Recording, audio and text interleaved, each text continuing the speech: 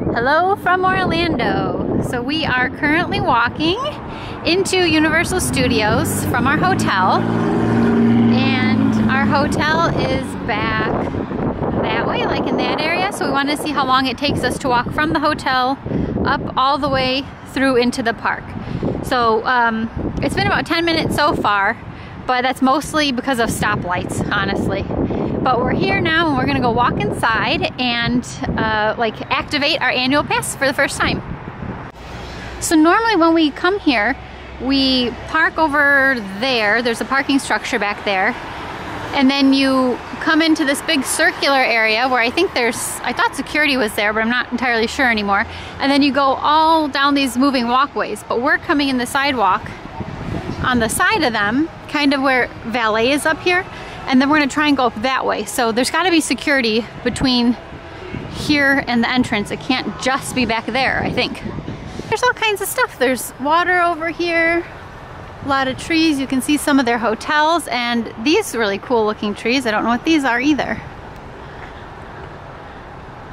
Neat though, so it's a nice walk. Just coming in here on the sidewalk in case you ever come in this way instead of drive. Okay, so we found out that when you come in the valet entrance, there is security right down there. So that was no problem. And then you come up the escalator that's by this mini golf course, which looks adorable. We've never done it, but I'd like to someday. That looks cute. And here's City Walk, looking pretty busy. But I guess that's not very surprising because it's a Saturday afternoon and the weather is, oh, I've got the camera all over. And the weather is amazing. It's in the 60s and it's overcast, so this is a great time to come. There's Bubba Gump Shrimp, they've got Starbucks, they've got some stores, a place called Moe's, I've never been there. Cinnabon, Fossil, lots of good stuff here. We've never spent a lot of time, we've just kind of always flown through here, but we should really stop and eat on one of these trips. They have a Voodoo Donut. It says coming this spring, so they're building that now, and I am very excited about that because who doesn't love donuts? Here we go, we're gonna walk in. We hear some Mardi Gras music and there's a sign up there. It says Mardi Gras, so that must be coming up. According to that sign, Mardi Gras starts today and I had no idea. Cool. Okay, we just picked up our annual preferred passes. This is them. We've never had them before. We've never been a pass holder to Universal before, so it's our very first time. We just got them and we're going in and I'm super, super excited. So let's go. We're in, we've made it, we did it. And I really don't know where to go first. There's shopping, there's the Universal Studios store, Despicable Me. We've never been on Despicable Me. There's a Hello Kitty store and Hello Kitty's out. Okay, we might be heading that way. We couldn't get our picture with Hello Kitty because she's going home. Right when we went to get in line, they said she was going home, so no luck. So they've got a band playing up there on stage. Must be for Mardi Gras, and they're setting out all kinds of these dividers here, so I think they're also doing a parade or something. We just had no clue that Mardi Gras was going on.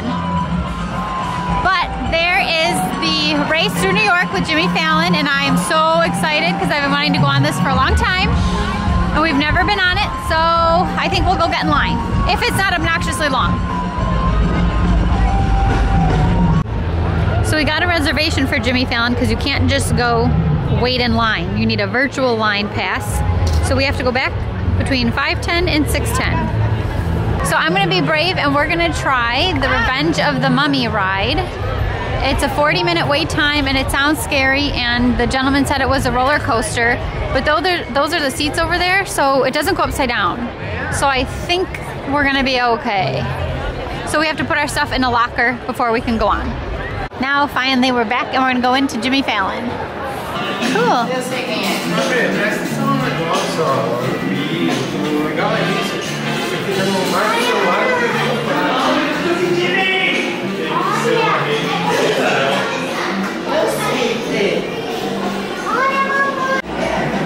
So we got these tickets, I guess? Yeah. And then all around the lobby there's different Tonight Show hosts.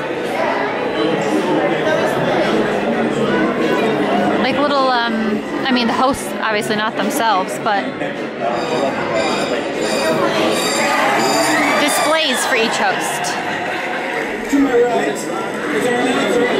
There's Jay Leno. There's Jimmy, 2014 present. Down there's Steve Allen. There's Jack Parr. And there's me. And there's Conan O'Brien. We just got off of the Tonight Show ride, and it was awesome. But the only problem is it's in 3D, so you need your 3D glasses. And I don't know, my vision's kind of wonky, so 3D doesn't totally work for me. But it was still really cool, and I liked it a lot. It was worth it. Yeah, it was fun. Yeah, I would definitely ride this again. And here's some of the gift shop for the Tonight Show ride. Let's see, they've got hats, t-shirts, pillows. Let's see, a regular t-shirt goes for $29.95. Tonight Show pillow goes for, well, $25. They've got glasses, they've got mugs. Mugs are $15. They've got pants, they've got baseballs, shot glasses. They've got a hashtag costume, I'd like that. Not to wear, but somebody else can wear it. They've got Sarah with no H stuff, so it says "you" on it.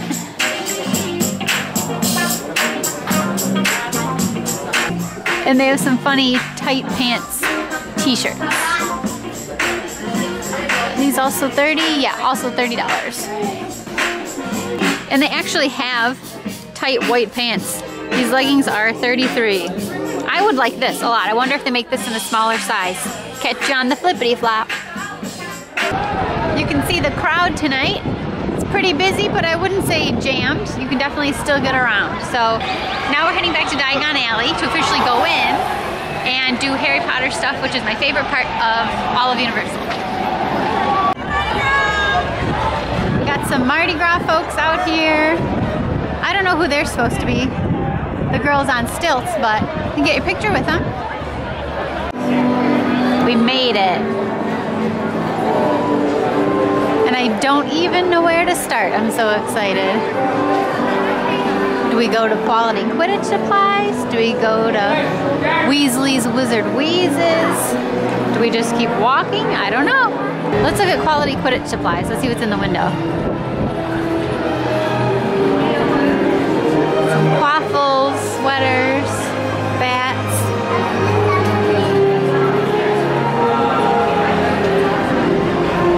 Ooh, a firebolt.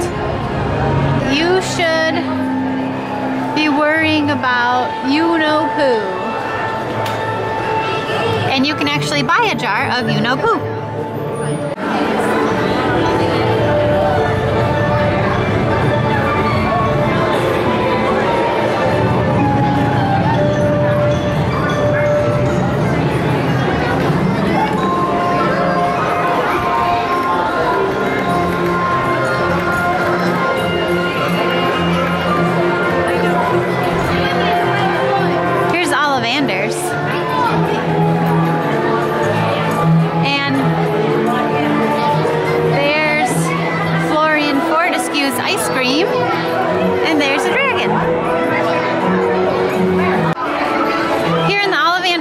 They have my wand on a cushion, and I actually got that last time we were here because it chose me, and I brought it back. So that's really funny that they just happen to have my wand there right in front.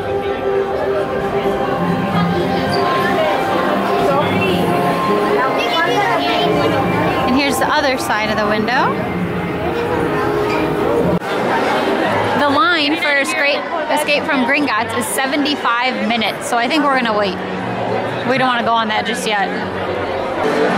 There's Wiseacres, wizarding equipment. There's a Gringotts money exchange up there. I don't know how to pronounce that.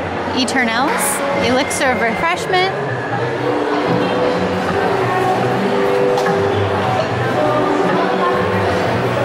On that stage over there, they have some shows, but I don't think anything's going on right now. The Museum of Muggle Curiosities. What do they think is curious? lamp, fax machine, an old radio, a couple old radios, a fan, another little fan, a vacuum, TV.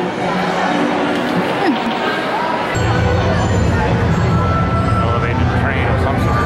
Yeah, so every once in a while it sounds like a train rumbles by, and it obviously can't be the underground, but I don't know. They do have a lot of rail. Yeah, they do. So we're by Sugar Plum Sweet Shop.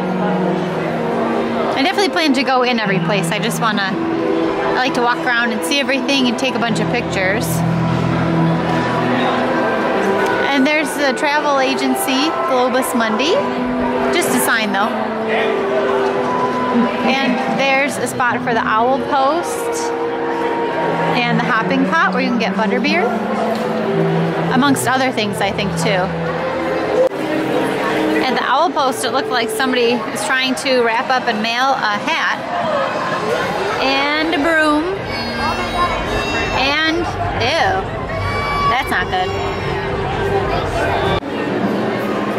This gentleman in the window is drinking some Skelligro, and then his arm gets bones in it again.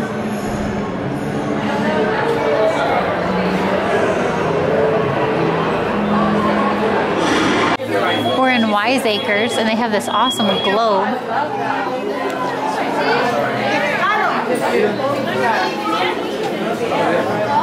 And there's a lot of merchandise in here. So there's t-shirts for $25, scarves, looks like a kid-size large hoodie for $37. Little baby onesie for $25. Mugs and glasses. Lots of Christmas ornaments. That's neat. It's not even Christmas and they have them. What was that price? It looks like $19 for a Christmas ornament. For that kind anyway. Little flags are $15. This stuff in the glass cases is pretty cool. For $49, there's like a die cast of the Hogwarts Express. Compasses for $47. A time turner back there for $50. Well, is that a compass or sundial? That one back there is a compass, right? Doesn't have a needle, but... Okay, then how could it be a compass? Oh my god.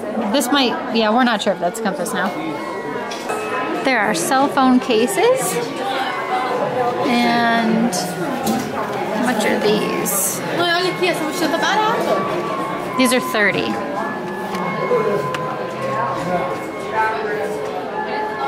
Oh, and over here are stocking holders and stockings. Cool. These are $33. Platform 9 3/4, Hogwarts Express. And there are some more huge telescopes up there. They're amazing. And this globe is just huge.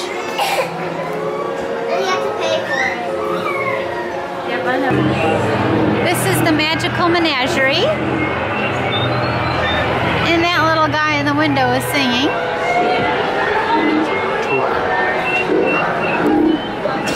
Oh, a Twooper. From Darkest Africa. You need a license to have one. And there's some eggs in there too. I don't see a sign for these guys. I assume that they're just big ugly toads. So now we're in the Magical Menagerie, and they have all kinds of magical creatures and a lot of fun stuff in here. Tons of stuffed animals, and I want all of them. I remember this guy, I really like him. There's Fluffy, there's a ferret, a Cornish pixie. He's 15. So much fun stuff. I think this one's Fang. And Crookshanks. There's Buckbeak. This, I think we've seen this before too. I really want this giant pygmy puff. They are, what does that say? 35. Wow.